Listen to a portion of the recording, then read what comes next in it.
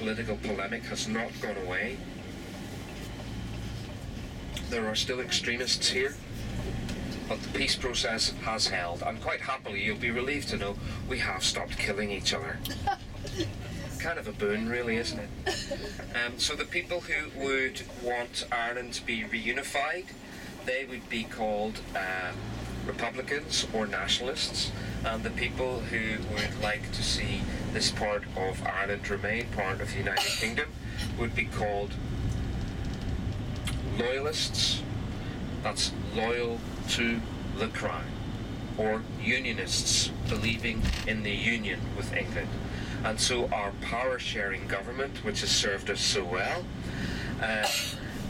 Republican Party and the largest Unionist party, okay? But that's why quite often they fall out with each other over various things.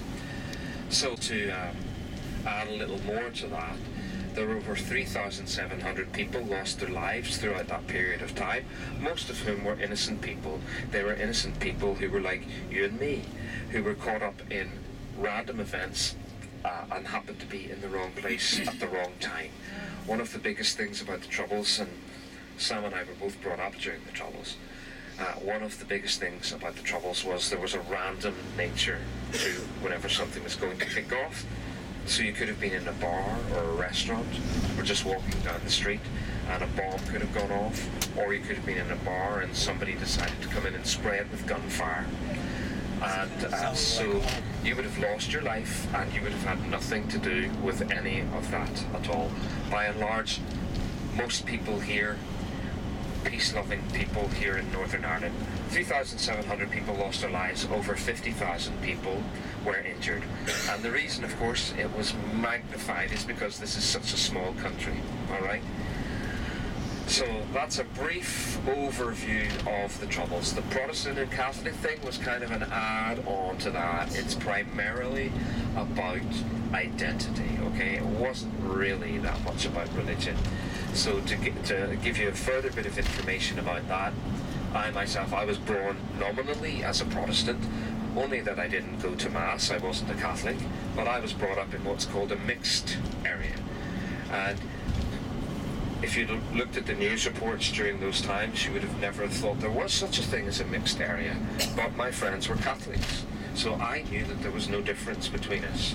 It's only when you went into kind of more ghettoized areas that would have displayed flags from either side that you were more likely to encounter people who thought that there was a difference between us. So I was very fortunate that I was brought up in a mixed area, and the reason I tell you that is because lots of people who come here wouldn't even have thought that an area like that would have existed, but there were many of them. And that's why I will point out that during the times of the Troubles, these beautiful other areas still existed throughout that time. So we'll move on from the Troubles now. We're leaving Belfast and we're heading deeper into County Down. So it's really easy to remember. It's like up, down, D-O-W-N. So as I said, there are 6 counties here in Northern Ireland, and there's a really easy way to remember them. There's an acronym, okay? So you're all aware of acronyms. Yes. And there's an acronym for everything nowadays, isn't there? And sometimes people don't bother to tell you what the acronym actually stands for, and you're expected to know, like by osmosis. But I'm going to tell you what the acronym is for Northern Ireland. So the acronym for the always say, think of me, Fat Lad. Fat Lad, okay? And Fat Lad stands for counties Fermanagh, Armagh, Tyrone, Londonderry, Antrim and Down. If you're part of the Republican community, you will never refer to Londonderry as Londonderry. You will only call it Derry. You will leave the London out. In which case the acronym can still rescue you, because instead of it being Fat Lad, it becomes Fat Dad. There you go.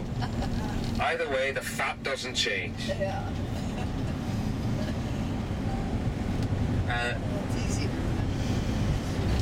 I don't know if you've encountered the TV comedy Derry Girls, have you?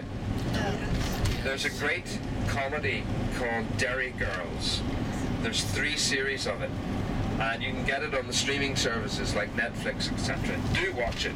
You'll need to watch it with Okay. It's from Derry, stroke Londonderry. So Derry, stroke Londonderry, we call it Stroke City because it's referred to as Derry, Londonderry, or Derry, stroke Londonderry. So of course, we being natural wits in this country, we call it Stroke City.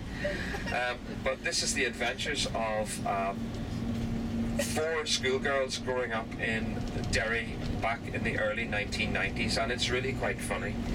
So if you do get a chance to watch Derry Girls do, I think you'll enjoy that.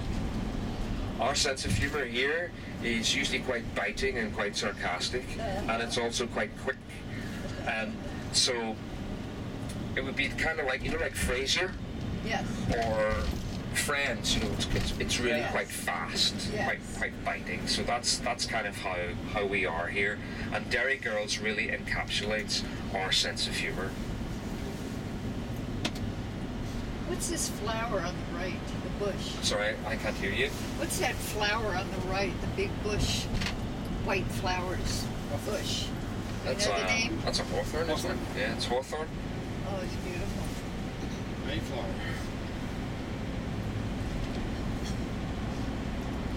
You have a lot in bloom now. Seems like we've just passed a house that had like an arbor completely covered with pink blossoms. Yes, that's because it's the summertime. Yeah.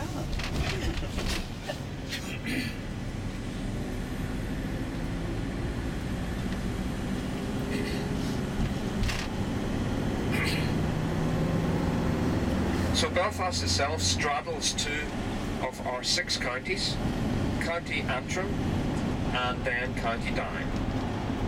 So the city is kind of built over part of both of those counties. One of the things that you will encounter here in County Down today, and one of the things that is characteristic of this particular county, are kind of rolling green hills. They're kind of like elongated half-egg shapes, so very rounded. And they were formed by the way that the ice rolled over them many thousands of years ago in the last ice age. And they've got a name. They're called drumlins. So think of the word drum with L-I-N. So you'll see lots of drumlins in County Down today, and they are very particular to this particular county. Very characteristic. We're just driving past the little town of Cumber here. And one of the most famous sons of Cumber would have been a man called Thomas Andrews. And Thomas Andrews was the man who designed the Titanic.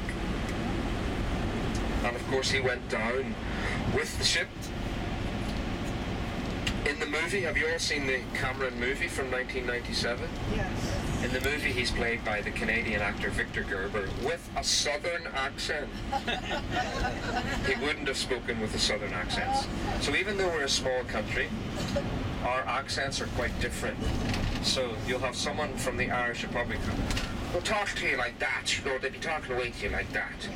And then you'll have people here in Northern Ireland who speak like me and Sam, and then you'll have people in Northern Ireland who are from Belfast who speak with really broad accent. How you doing? You all right? And then you'll meet people further up the coast, and they'll kind of talk more like this, you know, kind of be more Scottish accent influenced. So it's as different as someone from New York and someone from Texas, okay, in this tiny little place.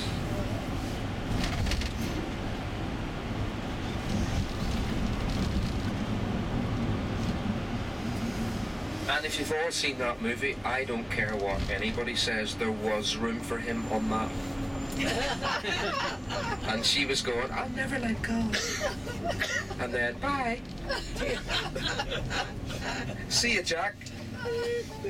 So the little town of Cumber is over on your right-hand side here. It's a really pretty little town, by the way. It's got a lovely little square and everything in there. But you're not going to see that today, but I'm just tempting you with it. So whenever you come back, you can go to Cumber. It's less than 10 miles from Belfast. And we're taking a specific route today, so this is kind of, we're going to see something that isn't on our itinerary, because Sam and I have decided to bring you this way so you can see something that you won't have heard of. It's a little hidden gem in the Ulster countryside, and I'll tell you a bit more about that later on, but we've decided to do this as a little add-on. Nice. Thank you. Nendrum monastic site is about 4 miles down there, and that's a beautiful old, the remains of a beautiful old monastery which dates from the 7th century. And it also has the oldest tide mill in the entire world down at Nendrum. Very, very peaceful place, and it's on the banks of Strangford Loch, which I'll be telling you more about later on. These houses here, these are new build houses, and in fact one of our drivers today, you might have seen a very handsome Italianate guy as you walked past towards bus number 8, and that would be Fabrizio. And Fabrizio is of course from, the name is Fabrizio de Breda, but he's actually from Downpatrick and speaks with a Northern Irish accent, but obviously he's from Italian heritage. But he's also a bricklayer, and he built 2 of these houses for around £400,000. That's about $500,000. They've got 3 bathrooms. They're right outside the very picturesque little town of Cumber, and less than 10 miles from Belfast. So they're beautiful houses. So the people that would be purchasing here, where would they be working, or what line of business would they be in? So they could work in a variety of things. I mean, obviously, as long as they've got the money, they could be working in anything. Okay. But they're likely to be. It could be somebody who's maybe a lawyer. It could be somebody who's a doctor. Could be someone who works in the health service. Could be someone that has a good job in the civil service. Okay. Or it could be a couple who both have half-decent jobs and they're able to buy a house like that. Or they've made money on their previous property. You know, it just goes the way it goes everywhere else in the world. Yes. And they've decided, that they want to come out of the city and move there, or they already live outside the city and want to move slightly closer to the city, or just want to live outside Cumber. So a whole variety of people would buy those types of houses. Strangford Loch, by the way, is over on the left-hand side. It's a little bit unclear today, but you will see lots of the loch later on. Notice how I say the word loch. So we spell the word loch, L-O-U-G-H. Strangford Loch is the largest sea inlet in the entire United Kingdom, and you sailed up Belfast Loch this morning. In the middle of Northern Ireland, you will see, if you look at a map, you'll see there's a great big lake, and that is called Loch Neagh, N-E-A-G-H. Everything seems to end in G-H. And that is the largest freshwater lake in all of the United Kingdom. It's 151 square miles. So we've got the largest lake, and we've got the largest sea inlet here in Northern Ireland. Now, as I said, we spell the word loch, L-O-U-G-H, and the Scottish also use the word loch, but they spell it L-O-C-H. You've probably heard of Loch Ness and the monster. So the reason that the Scottish spell it L-O-C-H is because the Scottish cannot spell.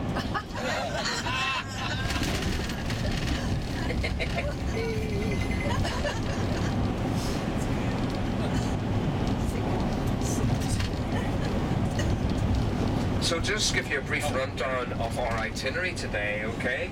And I'll give you timings as well. So whenever we're at each one of these places, I'll give you a timing that we're going to leave the place. So please do adhere to that. You guys have all been on these types of tours before. But to enable the tour to run correctly and for us to get to the right places at the right time and be able to enjoy the short time that we have there, it's essential that everybody gets back on the coach whenever I tell them to, okay? So I'm going to be like the big strict person. I'm only emphasizing this again today because yesterday we had a bit of a problem with that, and we at one of the places we were supposed to spend a bit of time at, we could only spend 5 minutes because 2 people in particular were very late and kept holding the tour up. So I don't want that happening today, all right? Okay. And I'm going to treat you almost as if you are adults. So what's going to happen today is you're going to go to the St. Patrick's Centre in Downpatrick, and that is the largest centre dedicated to St. Patrick anywhere in the world. It's got a terrific gift shop in it, but do be aware that sometimes there's a bit of a line in the gift shop. They usually maybe only have one person serving. So just make sure that you give yourself enough time if you're going to make some purchases there. It's not too overpriced or anything. It's quite a good gift shop. In fact, I think it's one of the best gift shops in Northern Ireland, personally. You're going to go to the St. Patrick's Centre, then directly behind the St. Patrick's Centre is Down Cathedral. But don't walk up to it. We're going to take you up to it at the St. Patrick's Centre, then you'll get back on the coach and there'll be an arduous drive of 5 minutes up to the cathedral. There you will get a little talk about St. Patrick. You'll also, in the St. Patrick Visitor Centre, you'll get a little video presentation that lasts about 12 minutes. So you'll get a video presentation, then you get a little talk about St. Patrick, etc. up in the cathedral. And right outside the cathedral is where St. Patrick is buried. And then we will be going to Saul Church, S-A-U-L. And that's a replica of St. Patrick's first ever church that he founded here in 432 AD when he arrived almost 1600 years ago. After that, we're going to go to the very, very pretty village of Strangford, and you're going to have your lunch. Then you're going to go on the ferry boat across Strangford Lough. It's around 7 minutes journey, okay? And we're going to go to a little place called Portaferry. Then we'll be continuing on down the Ards Peninsula at the St. Patrick's Centre. Then you'll get back on the coach and there'll be an arduous drive of 5 minutes up to the cathedral.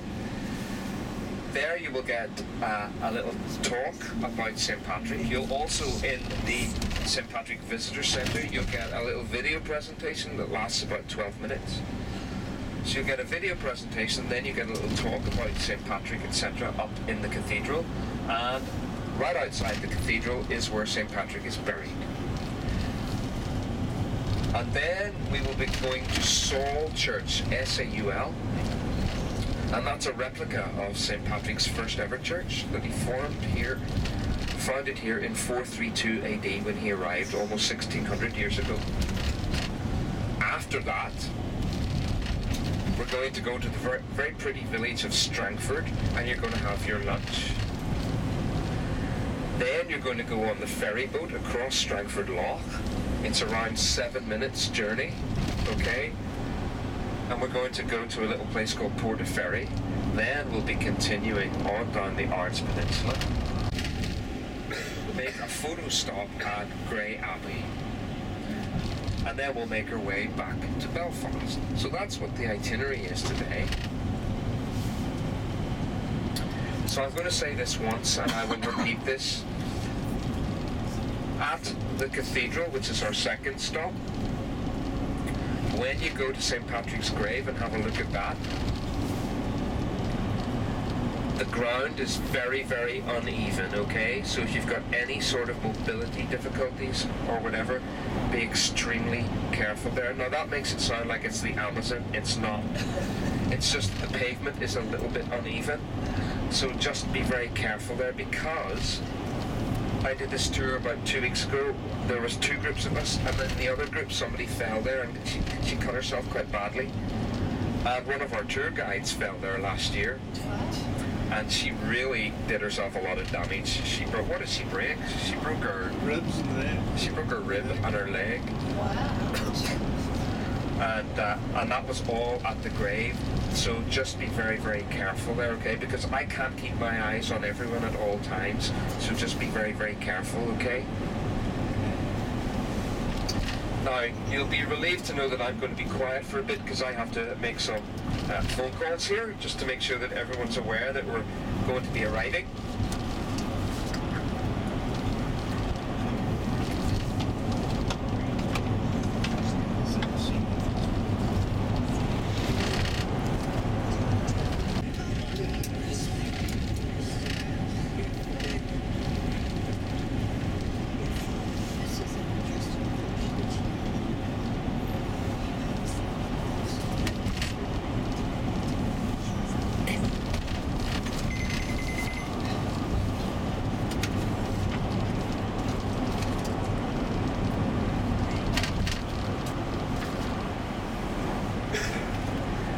should be there for 9:45, shouldn't it? Should be too far back. That's good.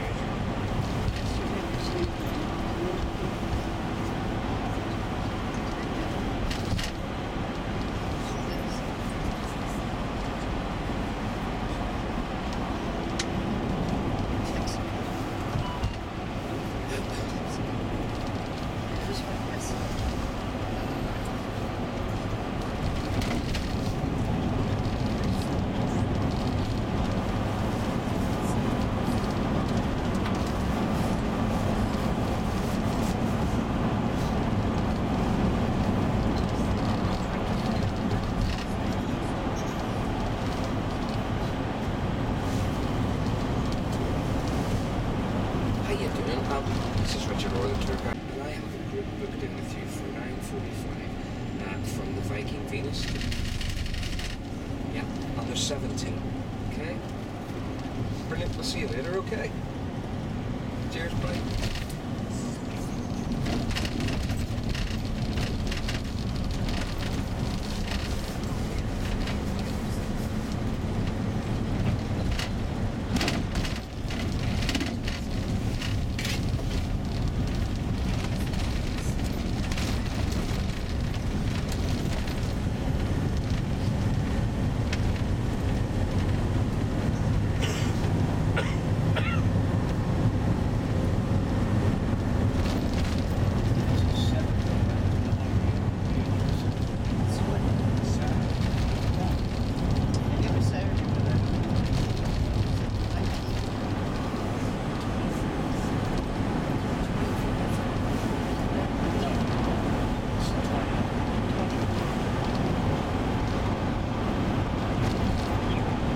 How you doing? It's not the kitchen, the restaurant, sorry. Yes, hello. Sean, my name is Richard Orr, and I'm a tour guide for Excursions Ireland, and we